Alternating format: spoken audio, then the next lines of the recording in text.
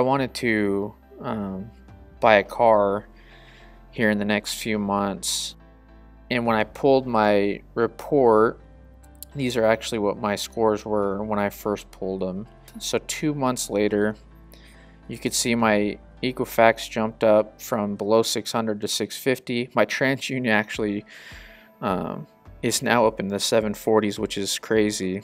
I actually got like a no interest card from Apple to get a computer with that because they pull from TransUnion, Amazon credit card, so that I could get all my Amazon stuff with no interest on those purchases. So that TransUnion actually was a gigantic jump there. Experian actually jumped up a decent amount too, about 60 points. So here's my scores today.